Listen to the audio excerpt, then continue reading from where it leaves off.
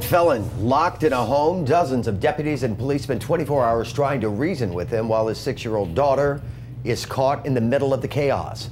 A disturbing ending to this tense situation in Lakeland. 39-year-old Gary Cawley killed himself. His daughter is safe, but there are questions about what will happen to her now and the rest of her life. 10 News reporter Bo Zimmer is in Lakeland tonight talking to child psychologists and the sheriff about what this little girl went through. The emotional scars likely being left behind. It will be the childhood home 6-year-old Rylan Cawley will never forget. Signs of fun time scattered across the front yard. The front window, a vivid reminder of the horrific moment that could shatter any child's life. He told her, "I love you. Go to the deputies.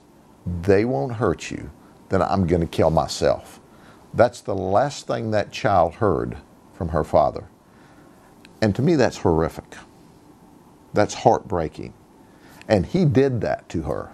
He left her with that baggage for the rest of her life. Polk Sheriff Grady Judd talking about 39-year-old Gary Cawley's tense 24-hour standoff with deputies, leaving his daughter trapped in the middle. Our heart breaks because, see, there's going to be next week, next month, next year, and next decade. Oh my gosh, this poor girl. Dr. Bernie Wilkinson is a clinical psychologist in Lakeland and followed Rylan's case through the weekend. Probably 100% she would need some help, just if not just at the very least of grieving the loss of her father, but with greater probability she's going to need to talk to somebody to work through, relationship issues and attachment potential issues that are going to emerge from this. He says that's because this is the age where children are creating the foundation for all future relationships, and the sudden loss of a father can be detrimental. We want to make sure she has mental health services because we want the adjustment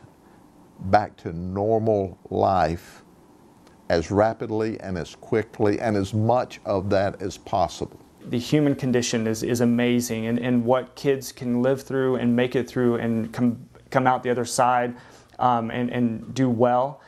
It really is remarkable, and I think that with some help and if things go the way that they can and should go, she can come out the other side just fine. In Lakeland, Bo Zimmer, 10 News. Now on Sunday, the Department of Children and Families requested to conduct an emergency child welfare interview with Rylan, delaying the reunion with her mother. DCF says Rylan is now back with her family, but could not comment any further on the case.